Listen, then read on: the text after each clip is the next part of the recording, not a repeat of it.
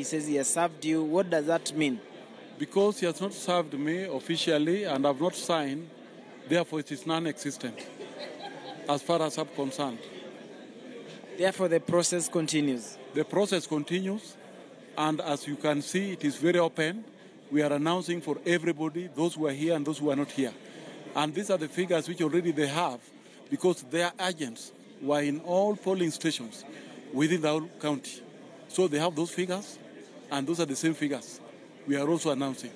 But we are using the actual hours. We are not using theirs. Because theirs, as you know, somebody may try to favor him or herself by adding to show that he or she is ahead. But for us, we are going with the actual as per what was signed by all the agents in every polling station. So what does this mean? For how long are we going to be here? Because since 8, we haven't received any further results, and you had only been given results from 3 constituencies. I think within 40 minutes, at most 1 hour, we should be done. The Nyatike one is on the way coming with all the results, and it may take less than 1 hour. Suna West told me earlier he needed only 40 minutes. By now, I believe it is less than 30 minutes. We have 2 areas, which we may cover, we may not. If we don't, we are covered, because they are under court order. Already there are problems. And even the returning officers which were there have been locked in for malpractices. That is which and which constituency? This is Awendo and Uriri. Yeah, so even if we don't include those ones because they are contentious and all the candidates complained about them, I think it will be fair.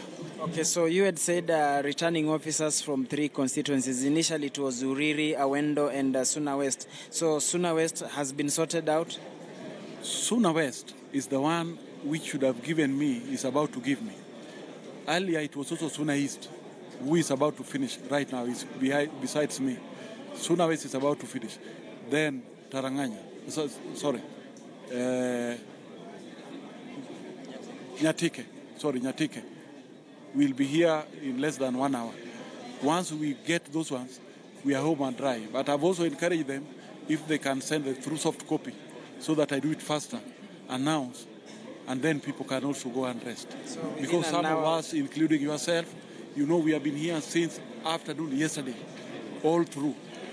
We have not even taken water, we have not taken anything, but we are serving our nation and we must be patriotic. But we want also to be fair to everybody. Whatever we are doing should be credible and reliable. Yeah. Well, there you have it, the returning officer, Mr. Samson Olala, saying that in an hour's time, actually, the process here will be done, because he has confirmed that Suna West, it's about to be concluded. Nyatike, they're on their way. And then the contentious constituencies, we are talking about Awendo and Uriri.